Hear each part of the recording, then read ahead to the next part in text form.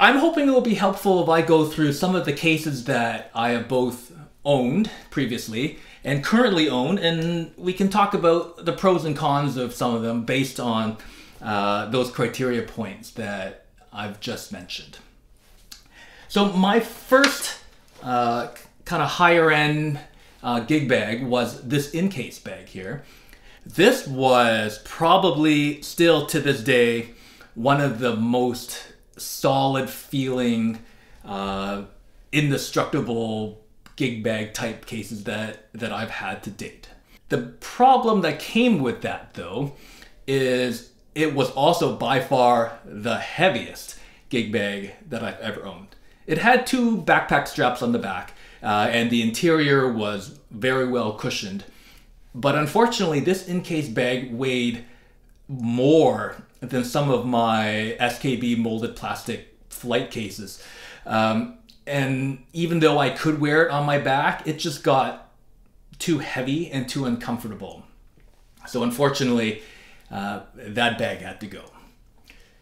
Next up, I had the soft Protec bag that came with a mic lull that I once had. This bag, unfortunately, was on the softer end.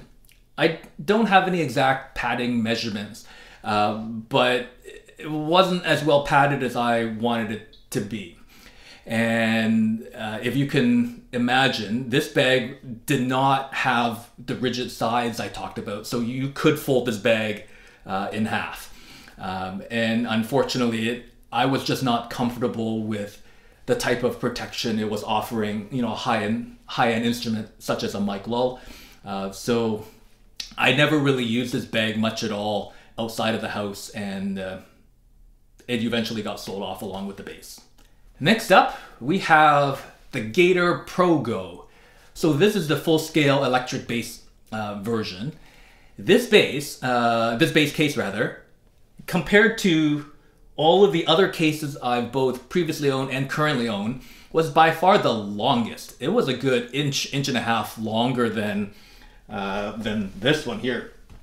So there was tons of room inside, which probably makes it more ideal for a longer scale bass, such as a 35 or a fan fret multi-scale bass, or a longer bass with like a larger, longer body.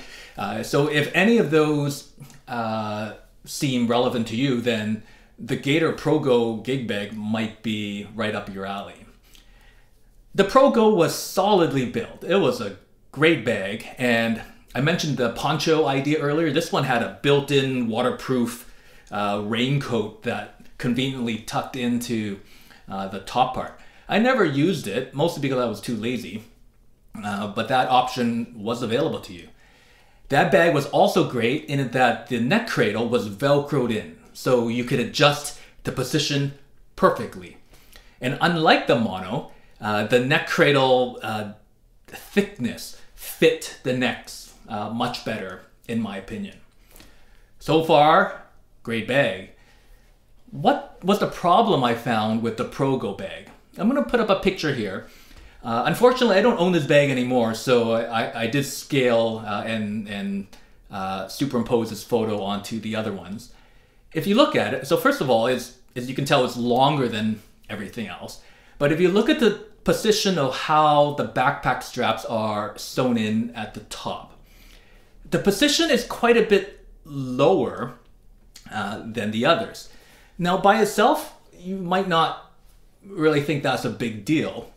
However, for me, when I wore it, because the backpack straps were stitched in lower and with the bag being taller, I found it to sit, the whole bag sat higher and taller on my back than I really wanted it to. So that bag did have a tendency for me to kind of want to pull me back a bit, just from a balance point of view. And because the whole thing was taller, if I wasn't careful, I would bang it into door frames and exit signs and things like that. So with that bag, I had to be much more careful with my posture, my balance, and door frames. So unfortunately for me, the comfort and the fit of the backpack straps for my body, unfortunately got an X on that criteria. Next up, we have another Gator gig bag. This is the Transit bag. Now this is a very nice looking bag, so it definitely gets that kind of point for the bonus round there. It's a good gig bag. The interior neck cradle again was velcroed in, so adjustable, so thumbs up to Gator for doing that. And again, it wasn't overly thick, so I did feel it fit the necks pretty well. My problem with the Transit bag is the sides were a little more flexible than I wanted it to be. So I was looking for a little more side rigidity and side protection. And the other part that unfortunately did not help this bag was, presumably to save on shipping, this bag was shipped to me folded down. So that kind of made a permanent crease in the side walls.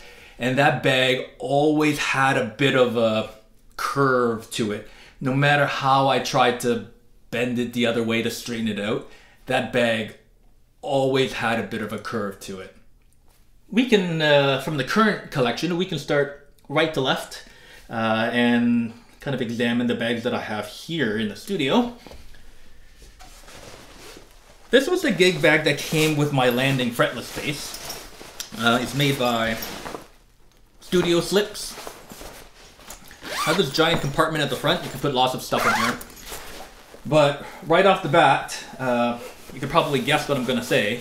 It doesn't have rigid sides, and this bag clearly folds onto itself.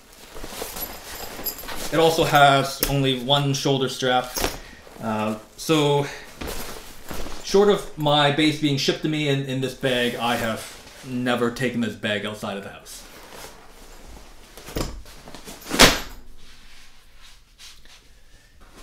Next up, this is a bag from Atelier Z, and my Atelier Z Ken signature short scale base came to me with this bag. Same problem as the other one, no rigid sides, and the bag folds onto itself. But it does have a reasonable sized front pocket. The padding is going to be likely less than 20 millimeters. More flimsy backpack straps, but there are at least 2 of them. Like the other one, except for having a base shipped to me in this bag has never left the house. Okay. Next up, we have... This is the Gruv Gear Gigblade Sliver. Now, this bag, I think, has been discontinued and replaced with a newer model. The shape of this gig bag, this kind of triangular shape, kind of reminds me of those music store branded Levy bags from the 90s. It's very slim. That's what this bag has going for it. So if space is really at a premium, then this bag might be okay for that. I currently have my Mustang in it. This bag has a built-in neck cradle. You can feel it. It's not overly thick, which is good, but there's nothing to adjust, and you can't remove it because it's built in and hidden under all the padding inside. It has a nice protective area so your bridge screws don't tear up your gig bag. I ended up buying this bag from a music store closing sale, so I got this bag for a song. Unfortunately, it doesn't have the rigid sides like I talked about. You can't fold it onto itself, but due to the slim design of this bag, it just kind of sits funny in the trunk. It does have 2 backpack straps. Unfortunately for my body, I find this bag not particularly comfortable to wear. So if I really needed to take the Mustang out, I would actually swap it into another bag.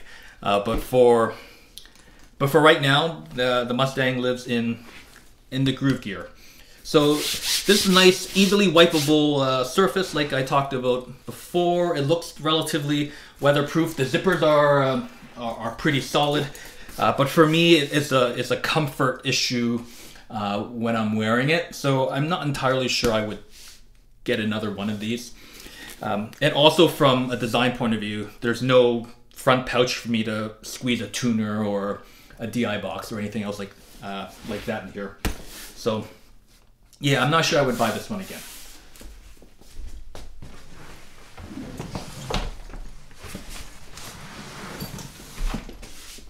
Next up, we have a music area bag.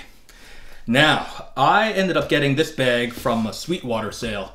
So for the quality of bag, this I actually think, and I'll tell you this right off the hop, I think that is the best gig bag I own. There's tons of room here in the front pockets for all the mentioned accessories. These are solid zippers. So there's lots of room inside with my Atelier Z short scale in it. And if I'm traveling more than just to and from my regular gig, then I do typically put more padding underneath the body and up here just to keep the base from sliding up and down. If you can see in here, the neck cradle is completely removable and is velcroed in. But if you look at the dimensions of the Velcro, you can tell they kind of did intention, they put it there intentionally for a standard scale base. So the upper dimension for that neck cradle will get in the way of the tuners and the headstock of a short scale base. But fortunately, you can remove it and you can put it lower. I typically don't use it at all for this base because I just find there's so much padding. There's 30 millimeter padding on this bag, so it's quite thick that I don't actually need the neck cradle for this particular base. All right, take the base out.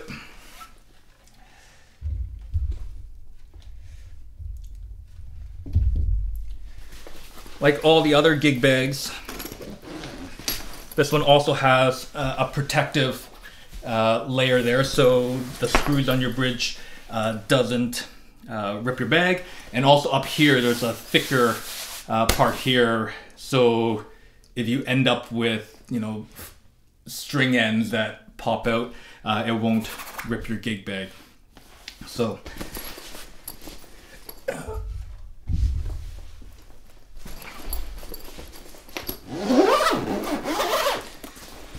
two very comfortable backpack straps, and if you don't want it to catch on other things in the van, you do have the option of detaching them and then folding them into this fold-away pouch here, so they will completely tuck out of the way. I like the integrated handles here that are sewn in, but they're otherwise pretty low profile, so they don't add to the extra bulk in terms of the overall look. So you can just stick your fingers in there. And overall, I think this music area bag, the model is called the Wind 30. This has been discontinued now, but if you go to the music area website, they have very similar bags available that you can get through their website. As I understand it, music area makes gig bags for other companies. Don't quote me on that, but certainly this Wind 30 bag here is a solid gig bag, and I gotta say, this is the best gig bag I currently own. Just in terms of design, durability, function, removable neck cradle, and I think it looks great too. So.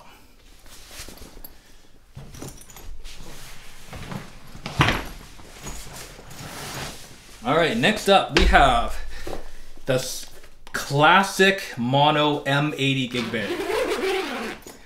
Now, I've had this gig bag the longest, and I'm pretty sure I bought this bag over 10 years ago, and it's been all over the place with me, and yet surprisingly, I have not ripped anything.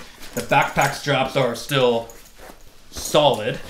All the stitching around the pouches are still intact, and yeah, overall the durability of this bag has been fantastic. The front pouch, you can put lots of your gear inside. The only thing I did manage to do on this bag after, you know, a decade of use is I finally did end up ripping this part here. So this part protects the bag from bridge screws and whatnot. I did end up ripping this part just from repeated usage. So fortunately, my wife was able to sew it back on here, so it works again. And again, this one, like the other bag, has the protection up here to protect your bag from strings and tuning pegs. But overall, the M80 bag has served me very well, and I've been quite happy with it. My biggest gripe with the M80 bag, as I mentioned earlier, was the neck cradle. So this neck cradle was not Velcroed in. It was stitched in. And it had the kind of Velcro part that kind of keeps your instrument secure. But with the location of it, I found that it got in the way of the headstocks of my short scale basses. But more importantly, it's just too tall. So again, this measures over 2 inches in height. But if you look at the dimension of the bottom of the body to the neck, that only measures 1 1/4 inches, 1.5 inches. So what ended up happening, or take this again, is even if the neck cradle were in the right place, it would make the bass sit at a bit of an angle. And because this is kind of a Fender style headstock, it might be different if it were a tilt back again. But if your bass is sitting at that angle, when you zip the bag up, I felt there was too much pressure here at the top of the bag, kind of trying to push the bass down that way. And you're essentially using the neck as a bit of a seesaw or a lever at the cradle point. And that just didn't work out for me. So I ended up cutting the neck cradle out. Now, I'm sure if you do this, it will void your warranty. So use at your own risk. However, I'd already had the bag for several years, and I had to make the bag work for me. Otherwise, it wouldn't work. So I ended up cutting this out. So if there's anyone from Mono watching this, make this shorter and make it removable. But otherwise, the M80 bag has served me very, very well. I did try to buy a Mono Vertigo bag because those have great reviews during the pandemic, but as I understand it, Mono is so back ordered that good luck ordering one. Maybe things are different now, but I had difficulty getting and ordering a Vertigo bag, and I did try the bass sleeve in a store, and it didn't fit my basses particularly well. The neck cradle was integrated and stitched into the bag, so it just didn't fit the way I wanted it to fit, and I couldn't take it out. So the sleeve wasn't for me.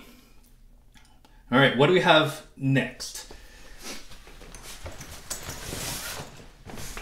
This is a gig bag that came with my F bass.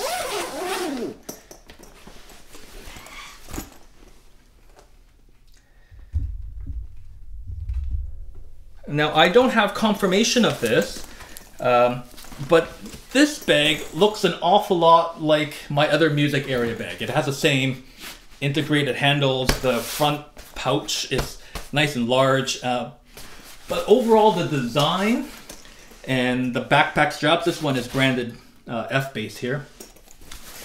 This one's a little slimmer than my music area Win 30, but just overall design, feature set, and padding, it just very much reminds me of the music area bag.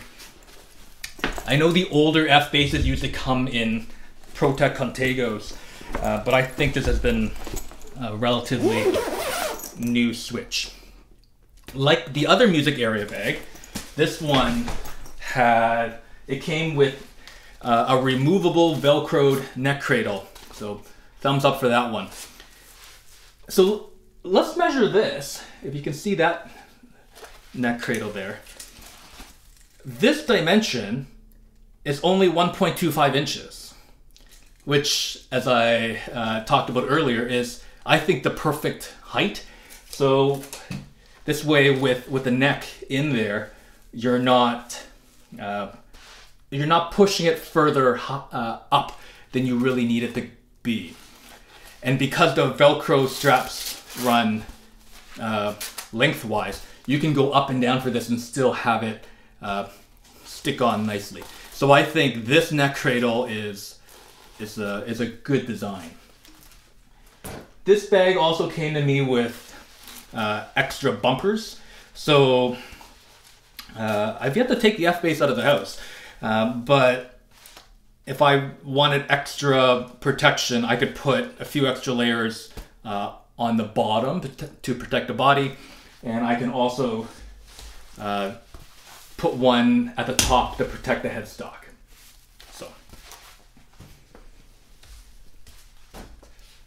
So this bag, even though I haven't really taken it out of the house so far, ticks all the right boxes. I did look at the company Reunion Blues, because they had received tons of praise and good feedback from the online community. So I really wanted to check out a bag from Reunion Blues. But then with all the same criteria, I went looking on their website, and I really needed to figure out which ones had removable neck cradles, because that information was not very clear online. So I wrote an email through their website, and someone from the company wrote back to me, and put a copy of that email up here, telling me that most of the models had permanently sewn in neck cradles that were not removable, but only the last model there had a Velcroed in neck cradle. So if that is relevant information to you, then the models are listed in that email, and hopefully that will help you and your journey. Ultimately, I didn't end up getting a Reunion Blues bag, even though I wanted to try one. They're certainly a bit on the expensive side, but I had the opportunity to buy this bag. Now, this is an older model. It's also made by Protec. This is their Contego model. So tons of storage here. This bag is probably the heaviest of all I have of my other bags. But I wanted this bag for my Court 5-string. And there are lots of things this bag has going for it. So this bag has all the usual protective features that we've already talked about. Now this neck cradle is gigantic, but it is Velcroed in, and it is adjustable, so you can move it up and down, and it has a kind of a neck grabber support part that will help lock it in place. and the thickness of this is perfect. I knew I wanted a bag that would have a supportive neck cradle because that base does have a tilt back headstock, unlike all the other bases in the other bags. So this one fits the court very nicely. The only feedback I would have for Protec is that they put a zipper here, which might be useful to put, picks if you play with a pick, or something small, cash. But the problem with this zipper is, unless you have your base locked in with this part here, you might have the risk of the zipper scratching up and marring the back of your neck. So I think if I were to travel with this, I would either have to remove this zipper or tape it down somehow, or be very careful and always using the neck holder all the time, because I don't want the metal zipper marring up the back of the neck. But otherwise, this bag has been pretty comfortable to wear. It's got a hideaway area for the backpack straps here. It's got, carry handles in all the right places. This one also has the extra protection of having this Velcro piece here, just to, peace of mind, so your bag doesn't open unexpectedly.